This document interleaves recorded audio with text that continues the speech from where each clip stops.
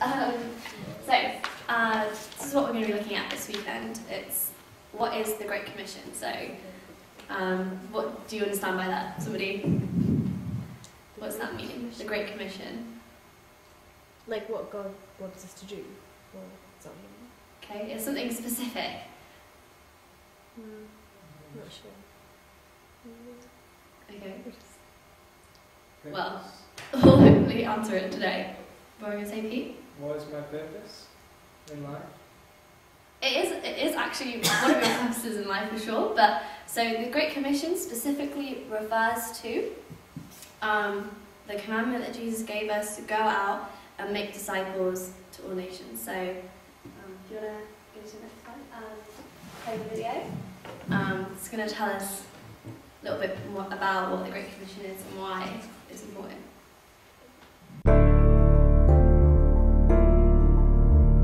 Who is the church? You are the church. Jesus told the church to go. Jesus told you to go. Has the church ignored him? Have you?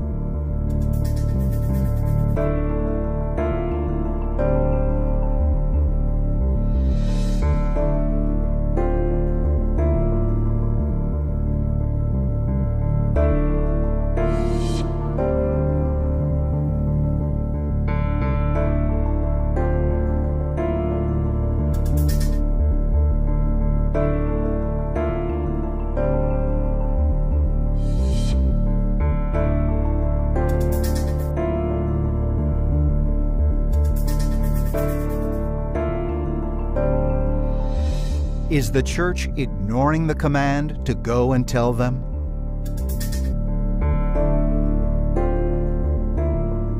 We are each part of the problem, but we can be a part of the solution. The most glorious reason you exist is for the proclamation of the glory of God to the ends of the earth. Do you believe that? Does your church believe that? Are you living for you or him?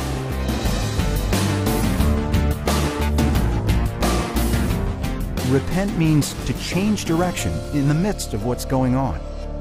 Change. The Great Commission is our responsibility. It's not a choice. Do you need to change? Does your church need to change?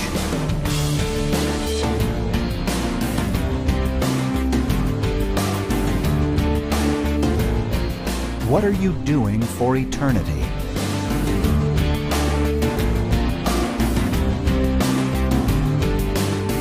What will the 6.2 billion be doing for eternity? Church, we are Plan A, and there is no Plan B.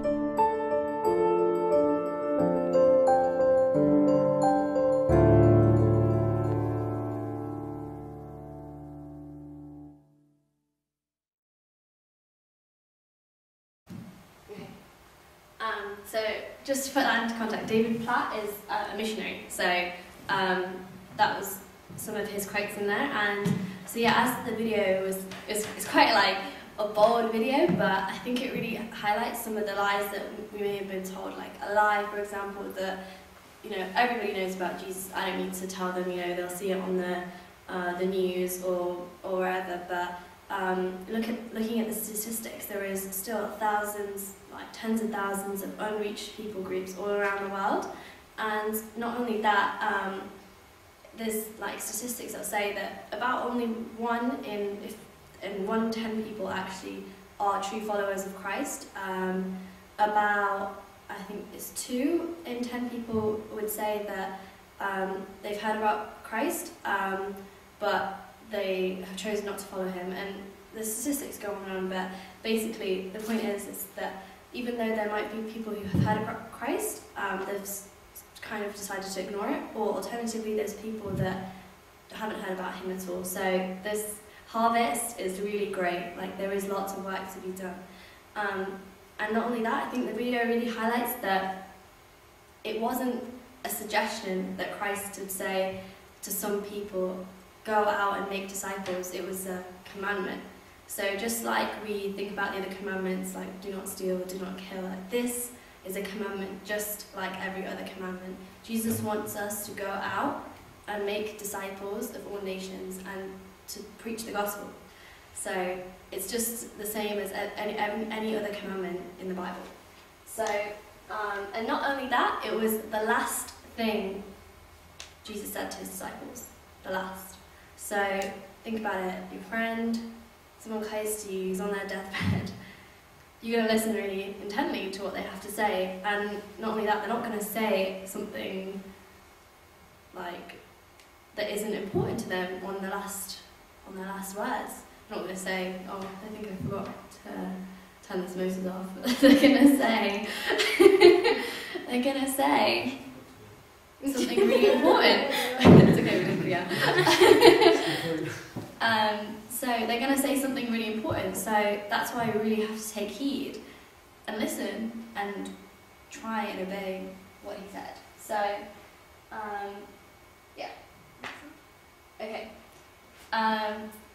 Not only that, I think sometimes we have this misconception that sort of preaching, evangelism, that's for, a certain type of Christian denomination, the evangelical Christians. They're the ones that go out and preach and stuff. We're Orthodox, we don't do that. We just focus on in a spiritual life. And obviously we're going to highlight as well this weekend that obviously is the beginning, because you can't have the external without the internal. But I think we have to realise that the early church fathers and the apostles were the biggest preachers. They were the biggest advocates for preaching and evangelism, and that's something that we can't forget. So St. John Chrysostom, he's an early church father, for those of you who haven't heard of him. And he says, I do not believe in the salvation of those who do not work for the salvation of others. So it's a pretty big thing to say, that he's basically saying that your salvation isn't true if you are not stirred and you're not driven to work for the salvation of others. Because if you really think about it and break it down, if you really have seen and tasted Christ, then just like it says in the book of Acts, it says they could not help but speak of the things that they had seen and heard. They couldn't help it, because they could really see how amazing this was. It was like having a cure to this disease, something that people have been looking for time and time, like cancer, for example. If someone had a cure to cancer and they didn't share it, you would sort of suspect maybe you don't really have the cure. But if we really believe that we have the cure, we really believe that we have the key to eternal life, which is better than a cure to a disease that's only in the earthly realm, then how could we not share it? So that's why St. John Chrysostom is saying, I don't believe in the salvation of those who don't work for the salvation of others, because if your heart is not yearning for those people, because if we say that we love others, then we'll want them to know Christ, because that's the best thing for them. If we want them to see what we've seen, then that is the ultimate goal. Because if we really, like I said, if we've really tasted the sweetness of Christ, we want everybody to know it. We want everyone to see it. So yeah. Okay. So yeah, I'm sorry this is a bit snippety, but it's just all the things that I really feel like have touched me and have really got me thinking about evangelism. So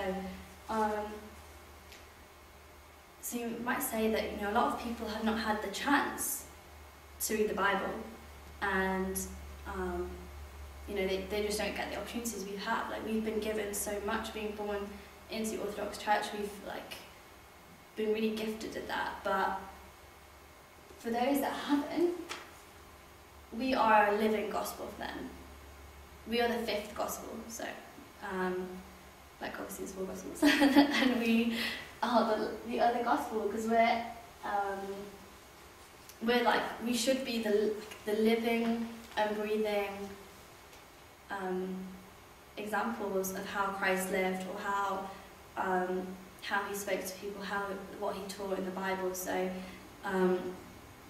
that's what we really have to see ourselves as, that we might be the only gospel that someone reads. So like, we have to live out the gospel. We have to let the word of God be like living and alive in us, and for that to be like pouring out of us, so that when people meet us, it won't be like they're at a disadvantage from not having read the Bible or seen the things that we've seen, but we'll like be pouring out the words through the things that we say, through the things that we do, through the way that we love, like a love that only can be seen in the gospel, like a love that means to sacrifice, that means to really lay down your life for other people, because that's something that's against the world, that's something that we don't see in the world, that for you to put yourself above others, for you to love in a way that's just extraordinary or radical. Yeah, and just one of the last quotes I really like on that last slide was saying that it's just like one beggar telling the other beggar where to get food. So it's not like we think that we're, you know, these great mighty Christians, like, who's gonna like change the world, but we're just beggars, and we found where we can get food. So we want to share that with somebody, and just telling another beggar, we're like, hey, look, I found somewhere that's giving out free food. Come and join. Like, of course you want to tell them. Just like if I was saying before, the example with finding the cure to cancer, or even if, like, anyway, if you found free food anyway, you'd be like, guys, there's free food over there. So you want to tell people, like, even us, if you want beggars, we're like dying to tell people when we find free food. Okay, and the thing that like I feel like we really want to get out of this weekend as well is the how, because I think that as much as we know this is the right thing for us to do, that this is something Christ has commanded us, that this is like a commandment, we still struggle with the how. I think because we find it quite intimidating.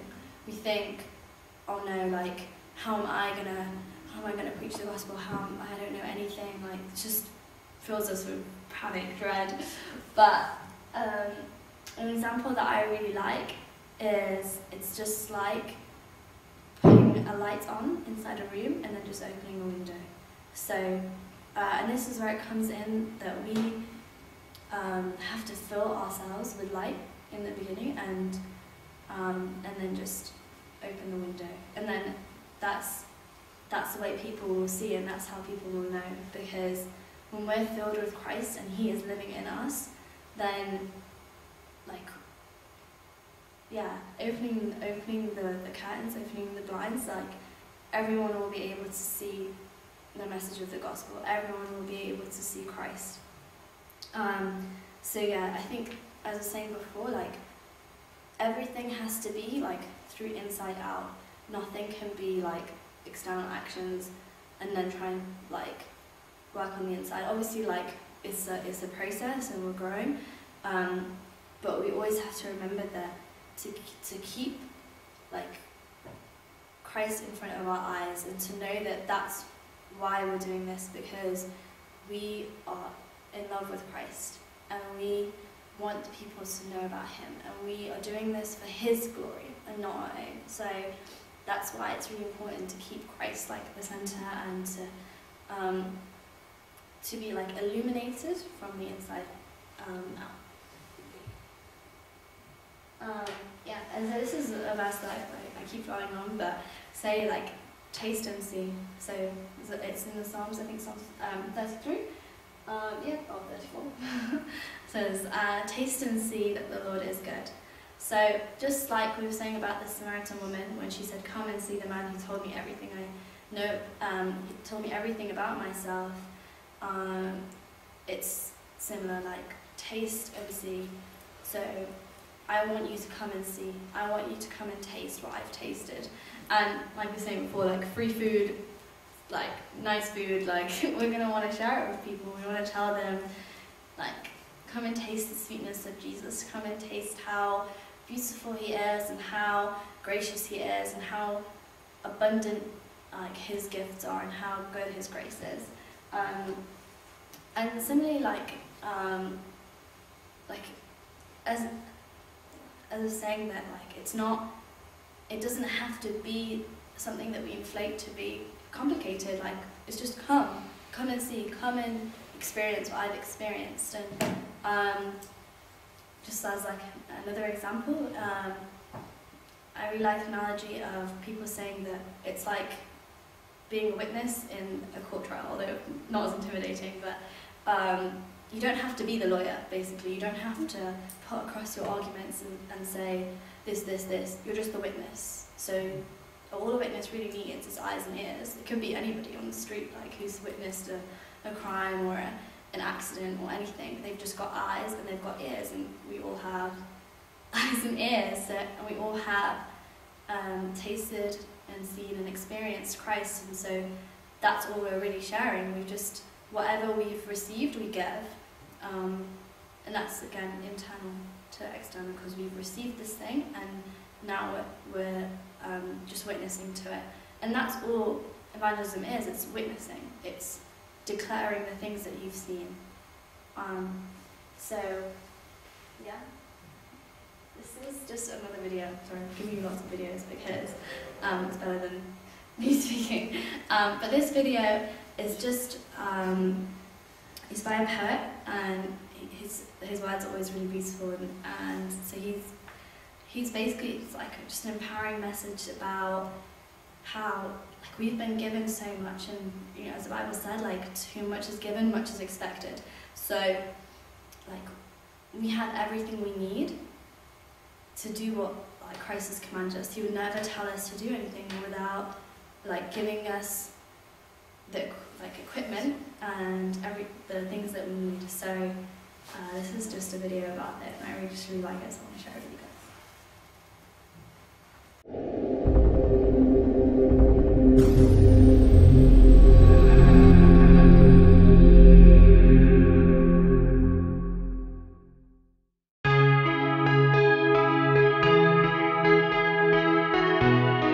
I write to you, poets and martyrs, disciples and daughters, elders and brothers, Christians and lovers, pastors and teachers, prophets and preachers. I write to you, leaders, that you might gather the weapons from your armories. Grab your pulpits and mics, your stages and lights, your buildings and pews, your resources be used, for the wife has been bruised, her body beaten and bludgeoned. She's cheated on the man she once pursued, for the bride has now forgotten her husband.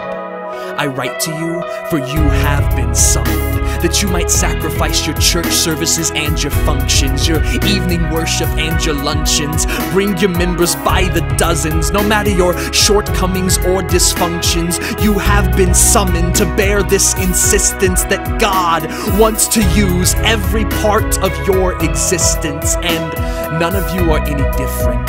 If your church is slowing or resurgent, older or but an infant, you are part of the resistance to stand your ground against the armies of apathy rising against us.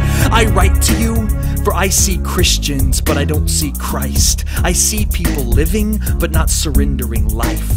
I see large buildings that cannot see strife. I see free salvation that is way underpriced. I see a body called to poverty, by wealth be enticed. And I know you see it too. Our allegiance has been spliced. We're unsatisfied with the riches of this world, when God's kingdom should have sufficed. So I write to you who are soon to be revolutionaries, to encourage you in the cause you will be influencing. I write to you to tell you that you have all that you need. And that's not another book, conference, facility, or degree. For Christ conquered death with only a tree. And if you have more than that, how much more will he want to see? You see, you have all that you need. For you have breath, feet, blood, tears, pulse, hands, eyes, ears. You have brothers and sisters, resources and givers, a world full of sin and a God that is bigger. You have all that you need, and you're gonna need all that you have. For the life influenced by Christ cannot be given in halves. It will not spare a drop. It will not scare or stop, but will sell all it's got for that treasure in the empty lot. You will need all that you have, for you have all that you need, and all you need is all he has, for all he has is all you need. With great urgency I write this muse, for the one thing we do not have is an excuse.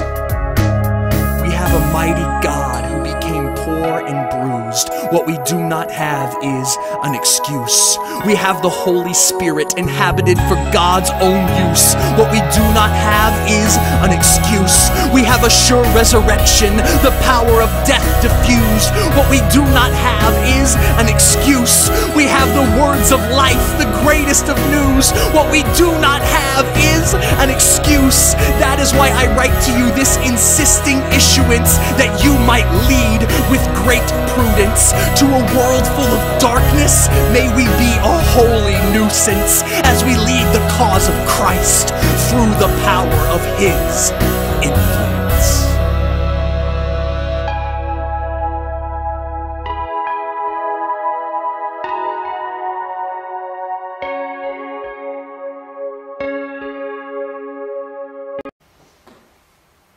Okay, so again, just another really powerful video, because as it says so clearly, like, we have no excuse. Like, when I love the line, it says that, like, with Jesus only had a tree and he conquered death, so how much more, like, should we be doing when we have so much?